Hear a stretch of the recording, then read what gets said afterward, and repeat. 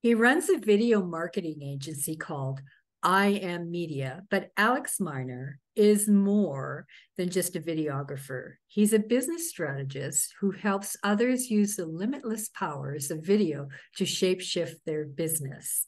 Given that YouTube is the second largest search engine with more than 2.68 billion users and the second most popular platform for influence marketers, growing a channel takes work and commitment. We're going to dive into the basics of optimizing your channel, how to choose your focus, and find a way to make YouTube one of your best tools for networking. Please welcome Alex Miner. Well, thank you. Thank you. And may I say that was an excellent intro. Oh, thank you. I try. Tell us a little bit about your background and like where did you grow up and what was your first job? Oh, well, I grew up in Maryland mostly. My parents were in the army when I was born, so I was actually born in North Carolina, but the majority of my memories were made in Maryland. And as for my first job, I worked in a library. And that job wasn't the greatest, but it was a job that wasn't super demanding. But I did end up leaving that job because I felt like I wasn't given as equal a shot at, kind of getting certain positions as other employees who were there. And looking back now, I see they were there long. They were there before me. Don't know how long they were there before me, but in my inexperience, I was like, "Why are they getting to do this? I want to do that," and just kid stuff. So, at what point did you know that this I Am Media platform was what you were going to do? When I had no other choice. And what I mean by that is for a good chunk of time, probably about 10, 12 ish years, I made the majority of my money in the corporate events industry. That's working big yearly conferences, general sessions, breakout rooms, expos, trade shows, those sorts of things. And my technical background for that is I'm a video engineer. I'm a projectionist. I do those ultra wide screen blends that you might see if you go to some of those big corporate conferences and they just got like 100-foot long screen or something like that. Like I know how to set those up and combine the images of multiple projectors to do that.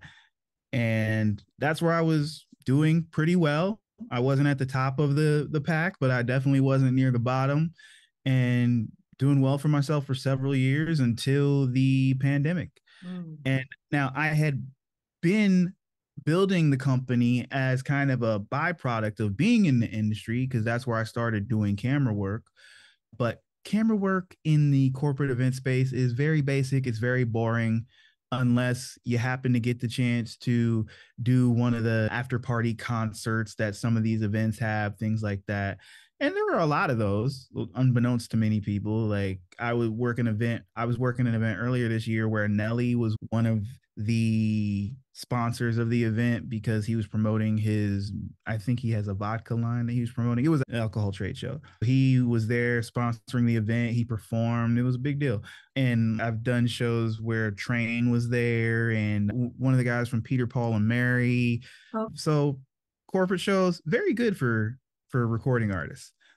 and good But money too, probably. heck yeah. Yeah. Really good money. I worked a Zumba thing one year, and I think they had, I would swear they had Shakira. I could be wrong, but that You they get couldn't paid. remember if they had Shakira. I didn't go to them parties, man. There was too many people, too wild for me. Mm. But yeah, a lot of money in corporate events for big music stars. But other than those, it's very boring. You're watching somebody go back and forth on stage. And eventually, I bought my own camera equipment, just thinking, because I also dabbled in music. I was thinking, oh, maybe I'll help some of my friends shoot music videos or I'll do some YouTube stuff, whatever. But I actually ended up falling in love with it. And so I was building a company on the side, but still doing the corporate events as my main thing. But the pandemic hit and all the corporate events went away overnight. I was out on the road doing shows January 2020, February 2020. And when I got off the plane that last week of February, all I saw was cancellation notices in my inbox. And I went home. I quietly lost my mind for about 2 months. And then I said, okay, these checks are running out. We have to make this work. And that's what we've been doing ever since. And, a natural fit to do what you're doing right now. And were you always thinking about focusing on corporate, although they probably need the most help when it comes to video content? Well, I have 2 kids, and so they require money. Yes. And I try to be a good dad. I feel the weight of that responsibility every day. I was just like, I got to figure out how to feed these kids. There wasn't any other choice for me. And I had this particular set of skills and tried to employ them the best way that I knew how to try to make some income. And most independent music artists are broke. Yeah. So trying to make music videos and stuff like that, I knew was a losing game. I was intensely interested in documentary work, but that's also something that can be very challenging to make a living at. You can And do it. long term till you get paid. Yes. Yeah. So you can do it. And I've known people who have lived in that world, and it was just as inconsistent as my life has been. That was way more inconsistent. And I'm like, I can't roll the dice on that. I do enough of that. And businesses have money and they want to do things to attract customers or to serve their customers better. And to me, it was just like, okay, I think I got a better chance of getting paid over there. And once I started diving into the world of marketing and branding, it was just fascinating because there's so much to learn. There's so many different areas of expertise, different approaches, specializations, and it's been working out. Just jumping into your skill set, what is it about the video format that appeals to you?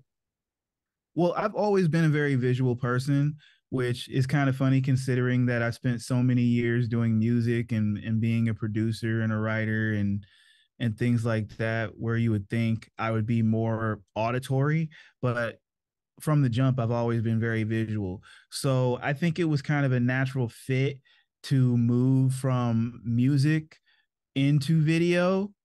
And part of the appeal for me was like, as a musician, I am very slow. I'm very slow to create, and it take me forever to finish a project. Maybe not forever to finish a certain song, but to finish a whole project, it would take me so long, and that was very frustrating to me. But with video, I can finish things a lot faster, or the projects are a lot smaller to complete. It's not always trying to complete a collection of things. It's usually trying to complete the one thing. And I have found over the years that finishing things energizes me. I like that feeling of accomplishment when I can look back and say, okay, we did that. It's good. They love it. We can move on to the next thing. And that gives me energy. And so for me, music was frustrating in that way where it took me so long to finish things. But with video, it demands that I finish things in a shorter span of time. And combined with all the visual elements and just the variety of people that I work with and the variety of projects and goals and outcomes, it's very appealing for me. And corporate speak and social speak are two different vocabularies. So, how do you help businesses find that right messaging for their videos? Because you want to have that professional video for your corporate overview, but also you want to have a little bit of humanity in it as well to get the eyeball. So how do you guide them on that? The thing that I try to get businesses to see is that when they're telling their stories or when I'm helping them tell their stories, is that it can't be about them. It has to be about the people they serve. It has to be about their clients. It's got to be about their customers. And it's got to answer the question of how do you make their lives easier? if everything that you're putting out is about, well, we've been established for this many years and we've won this many awards and we're so great and our competitors suck and this is the reason you should buy my widget, no one cares. No one cares. You're not speaking to them. You're blowing smoke in the air. So if you can figure out how to translate your benefits, your features, your products and services into a message that is in the framework of, let us do this for you to make your life better. And this is why we want to do this for you and why we care and why you should care as a byproduct because we're trying to make your life better. You can create stories that resonate. And that's what I help folks do, because a lot of times when they come up with their brand message, quote unquote, or and their taglines and all these things, it's very stiff. It's not organic. It's like you said, it's not human. And that human element is so important, and it gets pushed to the side a lot of times. And especially with smaller businesses, the human element is what's going to make people trust you. It's going to be what attracts them to you. It's what's going to make them choose you over a big box or brand name that everybody knows. So you've really got to stand out. And the way to stand out is to be a person. What are your guiding principles of video production? That the video doesn't matter. And I know that sounds like crazy coming from the video person, but when I say that, I mean that the story is what matters, the content is what matters, the message is what matters.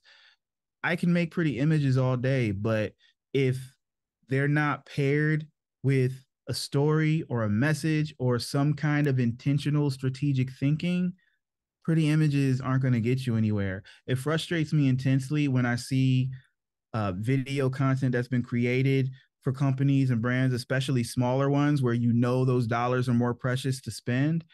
And the videographer or the production company or whoever it was that worked on it with them, whether it was internal or external, they didn't put any story in it. They didn't attach any message to it, or none that's discernible to me as a consumer. You know, all it is just a bunch of images set to music. And I'm sitting there thinking, like, what is this supposed to do? What is it that you want from me? What am I supposed to get from this? And I feel like a lot of people end up wasting their money and then getting disappointed and disillusioned about what video could possibly do for their business because they're working with folks who aren't approaching the creation of the video with a content and marketing and branding mindset. If all you're doing is focusing on the video and the quality and the colors and the images, it's gonna fall flat. I mean, maybe you'll get some views if it's really cool stuff. Like maybe you'll get some views, maybe it'll go viral, but the chances of that are slim. And a lot of times, virality is not what you're searching for anyway. What you're searching for is effectiveness. Yeah. You can have all the eyeballs you want, but you want the eyeballs that are actually going to pick up the phone or actually click through to your contact and the rest of your channels. So, also, you know, I imagine there are some corporations that come to you and think that the one video is going to solve all their problems, but really, That's another. you got That's to another have thing. like way more. You got Yeah, to put stuff out there. there is a skill set that many folks lack, where and this is the thing that a lot of people I think get wrong when it comes to using video as their vehicle of choice in growing their brand or marketing themselves or marketing their business. They think that they have to reinvent the wheel every time the camera turns on. Yeah. One of my favorite YouTube channels is by a guy named Dr. Mike Diamond. He is a physician. I think he's I don't know for sure. I think he's in like South Africa or something, based on his accent. Not completely sure. But anyway, this dude basically makes the same 4 or 5 videos over and over and over again about weight loss and how to jumpstart your weight loss, different strategies to target different areas about things like that. But for the most part, And I watch all his videos because they're put together very well. But if you watch a lot of his content, he's basically making the same 4 or 5 videos over and over again. And I get a kick out of it because he's one of the only people who I've seen do this, and it's the right thing to do And it works because for his audience.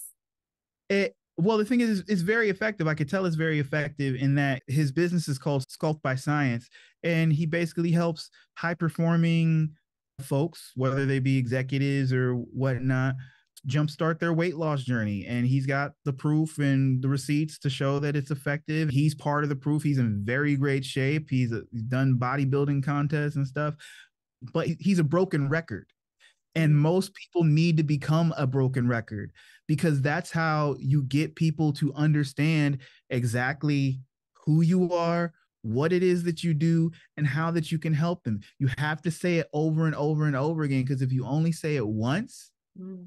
Yeah. people are going to forget. And or if you change the message every time that you get in front of the camera or get on your socials or send out something via email, whatever it is, if you're changing it up every single time because you think you're going to be boring or you don't want to come off as saying the same thing, no, you need to say the same thing over and over.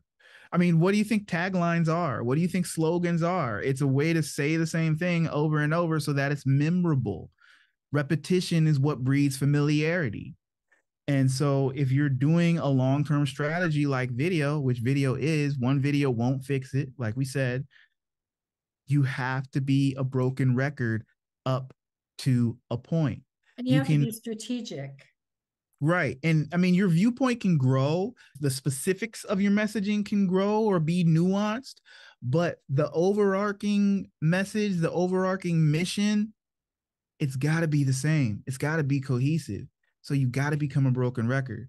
And too many people think they've got to do something new every time they come out the gate. So growing a YouTube channel is really damned hard work, and you've done well with yours, and those subscribers don't happen overnight. So what are the basic steps of posting a video that one needs to do to get eyeballs or, a eyeball on on that video Okay, and so their channel? there's a lot of ways to approach this. Some of it's going to be dependent on what your subject matter is, but basic principles that kind of apply across YouTube and across niches. Consistency is key. And I know you're going to hear that a lot and you're probably tired of hearing it, but with YouTube especially, Mm. consistency is going to be the key. There's so much material being uploaded to YouTube about every subject under the sun. And even if you're in more of a niche subject, the more consistently that you can show up, the more that you can be a reliable source for folks, the easier it's going to be to start gathering people to you.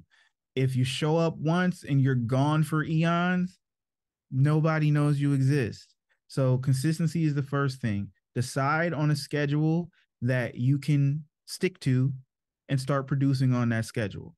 I recommend creating your content in batches so that it's easier. You're doing multiple pieces of content at a time. You can upload and schedule those pieces of content. YouTube has robust scheduling tools. You could spend a week doing nothing but creating videos and content and schedule that stuff out for months so that you've only got to do it every so often.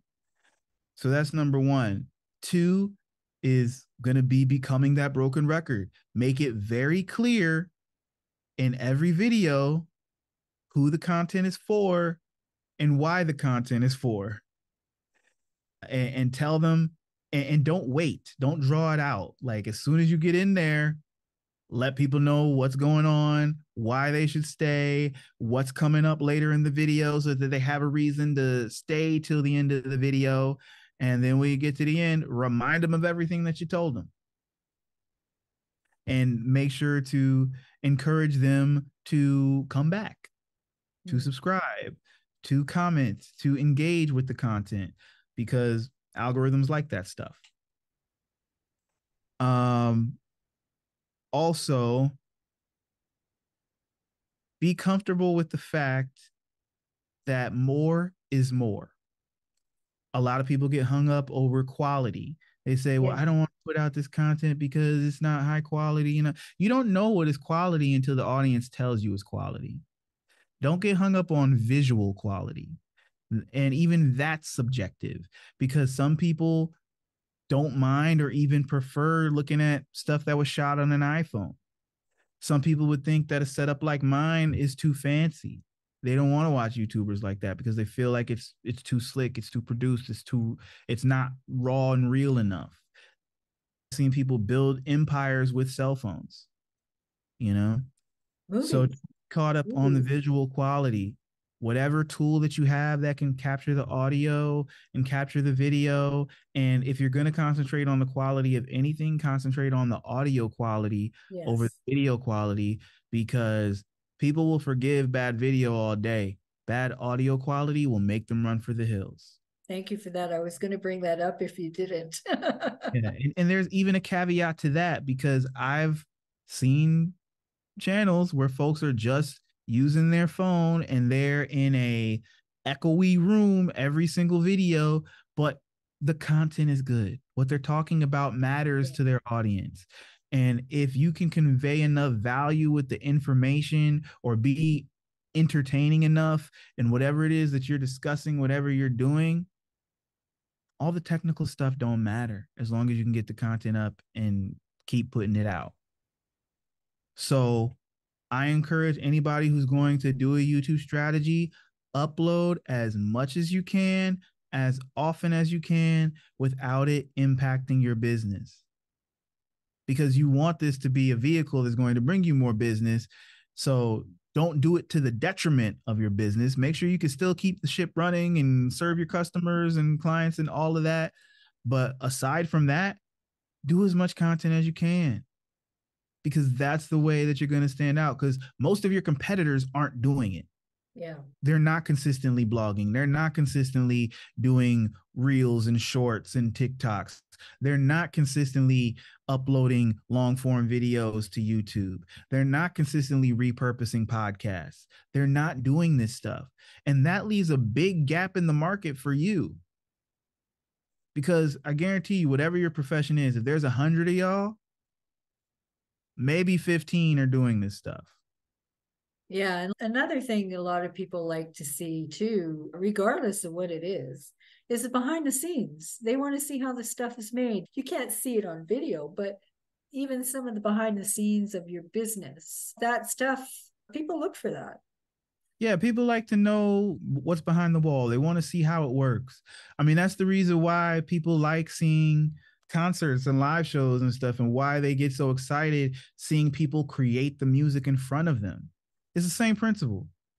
Listening to a finished song on your phone, streaming from Spotify, people don't really value that. They like it, but they Yeah. don't really value that.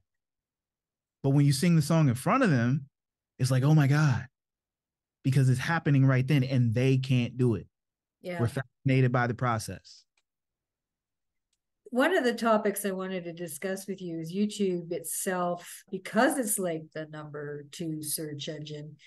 YouTube journalists are impacting this sphere, and especially with newsrooms and whatnot, downsizing and closing.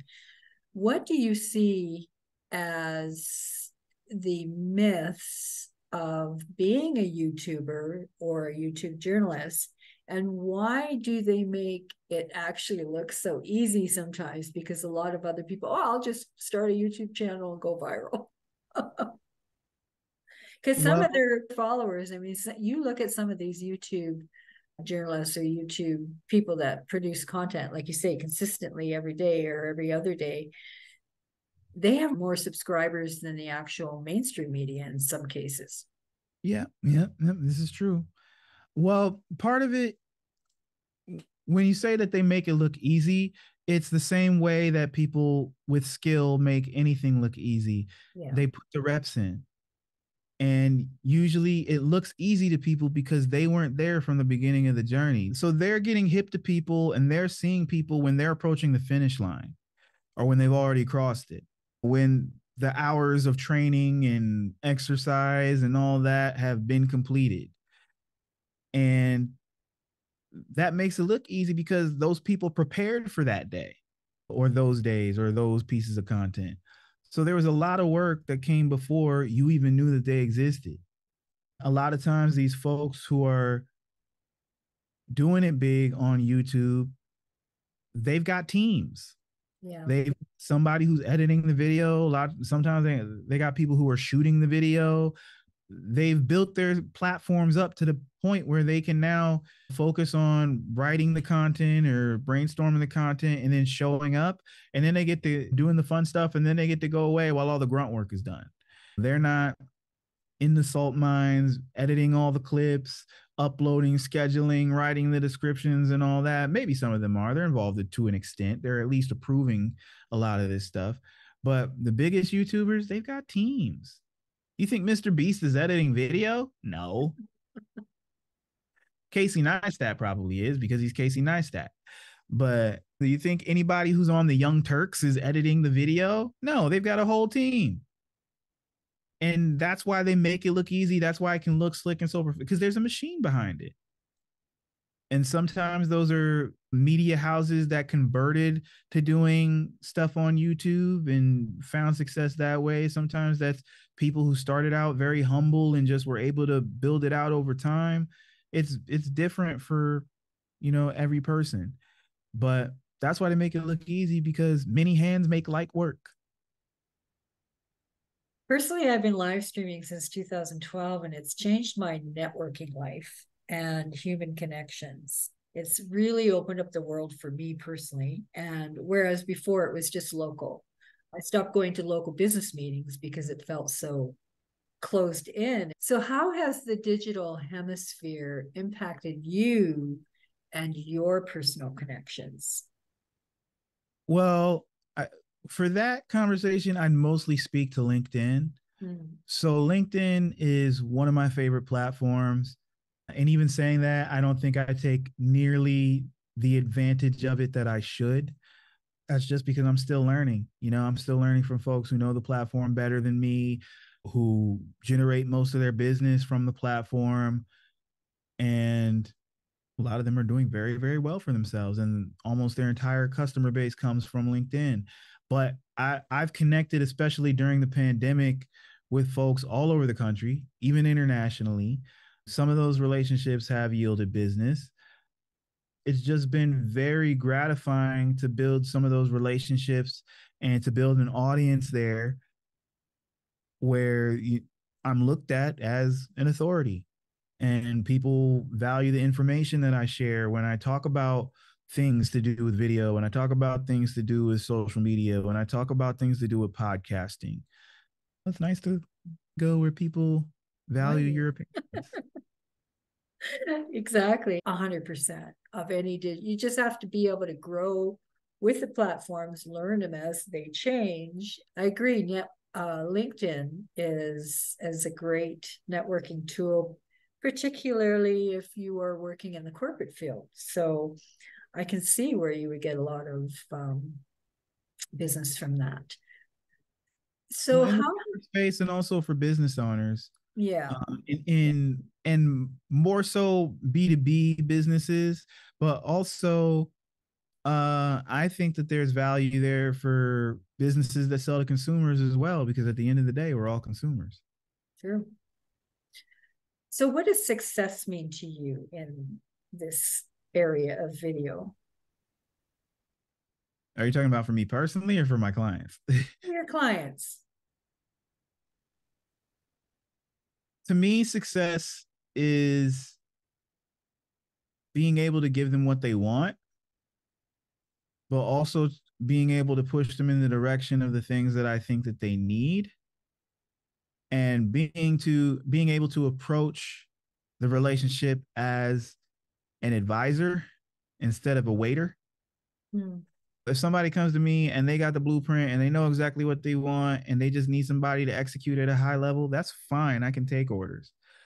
But a lot of times, some of the value that I bring is the fact that folks can come to me not knowing everything that they need to do, or with a half baked idea, and we can help them flesh it out and we can make it bigger and better than they thought it could be. And We just do it better than they've ever done it before because the folks that they've dealt with before, you know, maybe had good intentions, but maybe their skill set wasn't up to par. Or maybe their skill set on the video side of things was good, but they don't think of things with a marketing lens or a branding lens. And so the suggestions and guidance that they would offer to a client is not in the same league as ours. What words of advice do you have for others who may be doing this type of work for a while, or they're just new to it? Keep learning. You got to keep learning. You don't know it all. There's no way that you can know it all. And whether it's from a strictly technical visual standpoint, or whether it's from a marketing and branding standpoint, or whether it's just learning better how to serve clients and customers, how to talk to them, how to communicate, how to build your processes and your systems, there's always something else that you can learn. So never stop learning. Thank you so much, Alex. It was great to have you on this show. Well, I was glad to do it. Thank you for having me.